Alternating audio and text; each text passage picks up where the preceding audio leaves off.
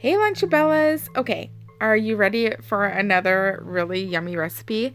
This I found on Hungry Girl. I kind of switched some things around, but it is their take on manicotti.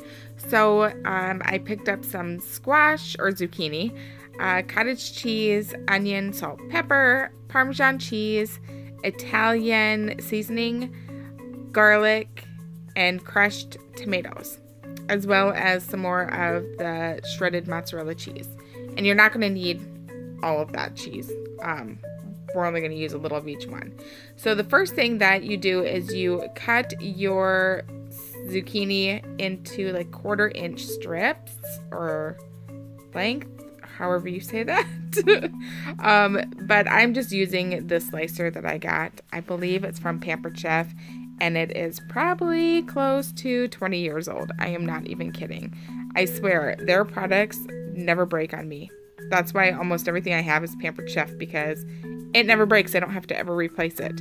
So I'm just slicing this up, and Bella is kind of helping me out a little bit, moving them out of my way. But this just made it go so much quicker than having to, slice it with a knife, which you totally can do that too. And then the next thing you're going to do is chop up an onion. And I started with that dinky little knife, and I had to switch to the big guns.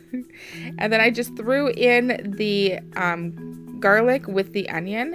I just maybe used a little squeeze of the garlic. It's just to taste. And I sauteed it in a little bit of extra virgin olive oil. And then once that was done, I put it into a bowl, added cottage cheese. See, I made a mess. Typical me cooking. I believe it was about a cup of cottage cheese. You could also use ricotta. That's actually what the recipe called for. But I did not have ricotta cheese. I had cottage cheese. And I'm just kind of giving that a quick stir. And then to that, we're going to add salt and pepper. And this, again, is just to taste. So if pepper is too spicy for you, you can omit the pepper.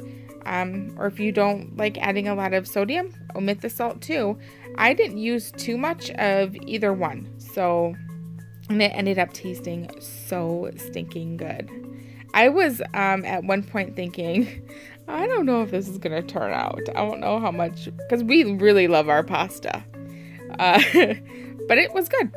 So there's the Italian seasoning I added, and I would say I added maybe about 2 tablespoons of that. But again, it's to taste. You can taste test this too once you got it all mixed up, and see if you like the flavor and if you want to add anything else. I also did, you might have just seen, added about 2 tablespoons of Parmesan cheese. And then now these zucchini strips, I had put them on a plate and put them in the microwave for about 2 to 3 minutes. And it was basically just to soften them. I didn't cover them or anything. The recipe did say put a paper towel over it, a wet paper towel. I didn't have one, so I just kind of put them on the plate, overlapping just slightly, and microwaved them for a few minutes. And then when they came out, I let them cool off, and then I just put the filling right inside them. As you can see, like when I laid the zucchinis out, I overlapped 3 of them just slightly. And here you can see me doing it.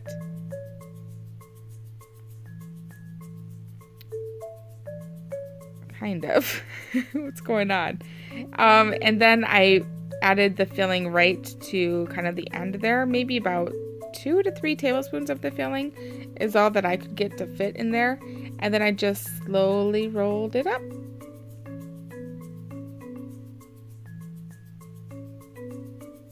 And then carefully moved it over to my 8x8-inch baking dish. And then here I am just rolling up a few more. I had extra filling left, and I could have totally sliced up another zucchini, but I didn't.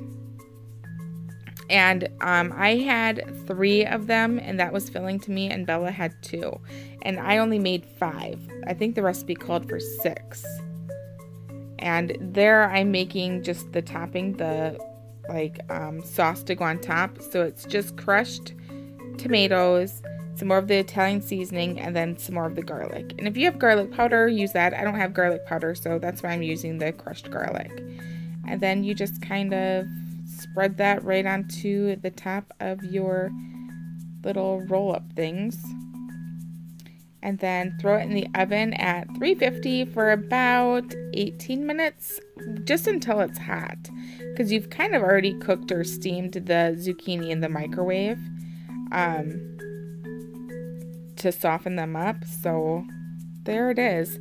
And it did say to make sure the zucchini was really dry, like pat them dry, but I didn't have paper towels, so I didn't do that. So that's the liquid at the bottom is probably from the zucchini, as well as maybe a little bit of like the juice from the tomatoes. And now I'm thinking, how am I going to get these out? I know they are going to fall apart. And guess what? They held together really well. I was so surprised.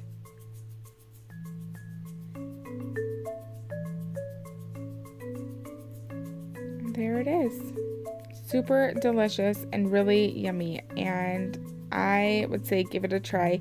Now, I would not call this manicotti because it's missing the noodle, like the pasta. And I just hate when people call things what they're not. Like cauliflower mashed potatoes. No, that is just like ground up cauliflower. Do not call that mashed potatoes.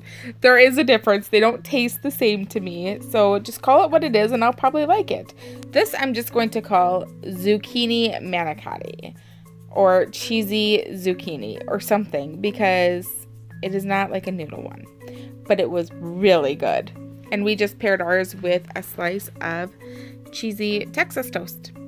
So if you try this one out, let me know, and I hope you guys have a great day.